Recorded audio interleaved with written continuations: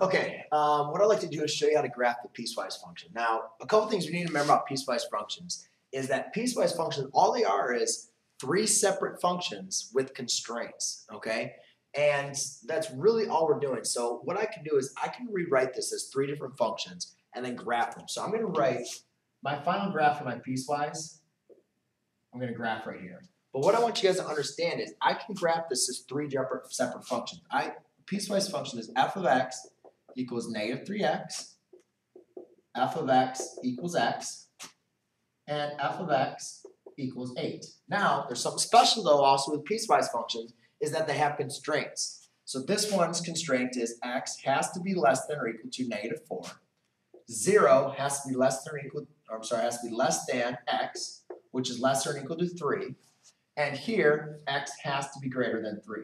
Now, I'll get more into the constraints in a second, but let's go and take a look at first what each one of these graphs separately will look like.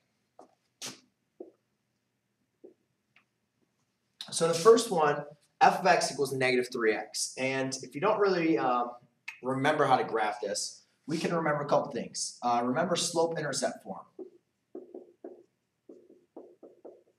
right? Where b is going to be our y-intercept and m is going to be our slope. So here we don't have a y-intercept, or we do have y-intercept, but it's 0, right? You can write plus 0. So therefore it's going to cross at 0. Well, my slope tells me to go down 3 over 1. Or I could go up 3 to the left 1.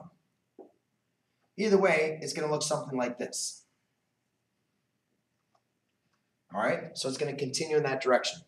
To graph this equation, this again, I have a y-intercept of 0, but now my slope is 1 over 1. So I can go up 1 to the right 1, up 1 to the right 1. I could also go to the left, down 1 to left 1. So my graph's going to look like that for this one. And then for the final one, f of x equals 8. Now this one always gets a lot of people because we don't have an m or an x, meaning we don't have a slope, right? Well, actually we do have a slope, but our slope is actually equal to 0. This one is, well, you only know that our y-intercept's at 8. 1, 2, 3, 4, 5, 6, 7, 8. So I have a y-intercept at 8, but I don't have a slope, meaning my slope is 0. So therefore, if you were to make a table of values, the one way I like to think about it, no matter what x is, my f of x always equals 8.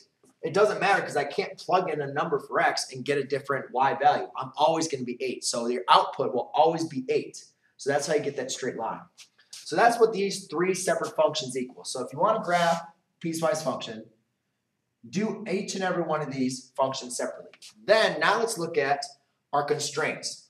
Well, our constraints are dealing with our x values, mainly that deal with on the x-axis. So what I want to do to constrain these, this says this graph is only true.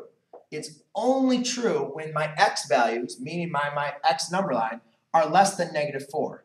So let's go, I only have this graph going to negative 1. Let's go over to 1, 2, 3, 4.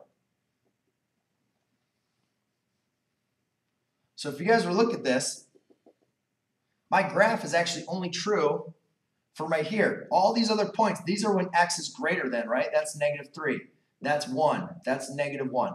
All these other points are not less than negative 4. So therefore, they're not true. So they're not going to be included on my graph. All right? This one says this is only true for all the points that are between 0 and 3. So I look at between 0 and 3, 1, 2, 3. So only between these 2 points does my graph work.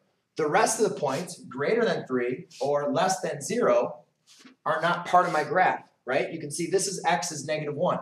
Since x is negative 1, it's not true for this function. So therefore, that doesn't count. And then here, this is only true for my values when x is greater than 3. So that means it's only true when x is greater than 3. The rest of my graph, I can get rid of. So then a piecewise function, all it is, guys, is 3 separate functions with their constraints, and then now we're going to put them onto one graph.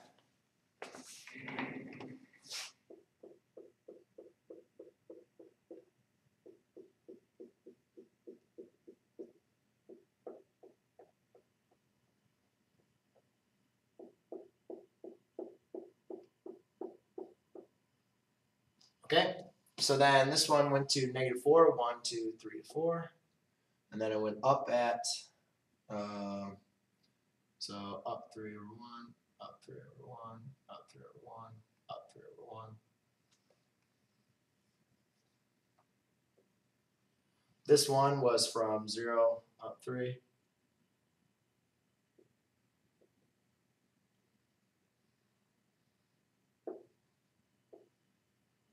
And then this one went from, oh, sorry, that's not a part of it, over 3 over 3. That's probably about right there.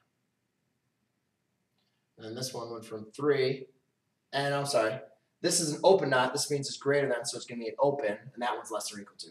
Whenever it's greater than or not greater than or equal to, it's going to be an open dot. So then this one goes up to 8, 1, 2, 3, 4, 5, 6, 7, 8. And if you guys remember, this would not be a function. If these were two closed dots, that means we'd have 2 points on the same x value, so therefore it wouldn't be a function. That's why one of them has to be an open dot, which this one was, because it just says x is greater than 3. So it's going to be an open dot going in that direction. So that is your piecewise function for that equation.